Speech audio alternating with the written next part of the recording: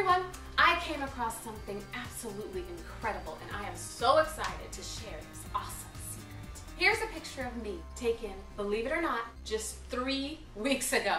That's right, look at me now. It's unbelievable, I know. No weave, no tracks, no extensions. See? Can you see my scalp? Can you see it? I did try a weave once, and let me tell you something. I no longer laugh at those girls in America's Next Top Model when they whine and cry because it is excruciating. I'm never doing that again. So I wanted to find a natural way to grow my hair. So here's what I've been doing for the past 3 weeks and how you too can have long, luxurious hair. So every morning, start with a generous amount of fertilizer. Buy this at any home improvement store. I just pulled mine directly from the lawn. And then I put a lot of water in there because I really wanted to soak in, and also I hope to drown any little critters that might be crawling around like that little guy. Yeah, sorry, gotta drown you. He can't crawl on my scalp because that's ew. Touching it with my hands would just be ew, so I use a spoon to put it on my head. Scoop and apply. Rub in. Really get that in all over your scalp. Oh, so relaxing.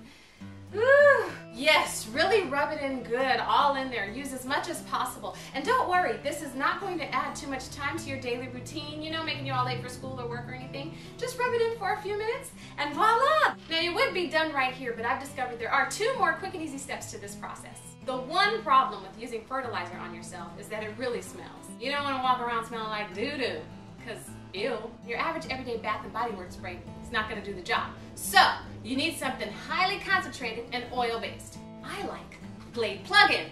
So go ahead, open it up, and just, you know, sprinkle directly. It comes right out. Oh yeah. You're going to need the whole thing. Sprinkle vigorously. Ooh. Ah, morning dew. Mixes so well with the smell of the natural aroma. And step 3, of course, we gotta touch up this mess.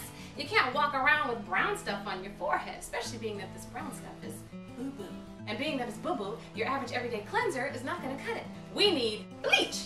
But make sure it is safe on colors. Very important, because bleach is whitening, and even white people don't want actual white skin, because that would just be weird, and you don't want to be weird. So make sure you use color-safe bleach when removing fertilizer from your face. Tastes like crap. Whitening bleach is dangerous too, because if you get it in your eye, let me tell you, I made that mistake once and it burnt like hell. Burnt all the color off my eyeball. I was walking around with a cue ball in my head. It took like 3 days for the color to come back. It was horrible. I was looking crazy. And I don't like looking crazy, because I'm not crazy. Sorry, bad memory. So anyways, I learned to use color-safe bleach, because at least if it gets in your eye, it's not going to remove all the color. But you still want to be very careful not to get this stuff in your eye either, because that's not what it's made for. So just stick to using it on your skin. Clean, all done. There you have it, Jade Tracy's 3 steps to gorgeous hair. You could have it too. For more laughs, inspiration, and other great stuff, make sure you check out my channel. Watch the stuff that interests you, skip the stuff that don't, and share the stuff you love. And that includes this video. If you enjoyed it, spread the happy. Peace and many blessings to you. Mwah! Dislike, smish like.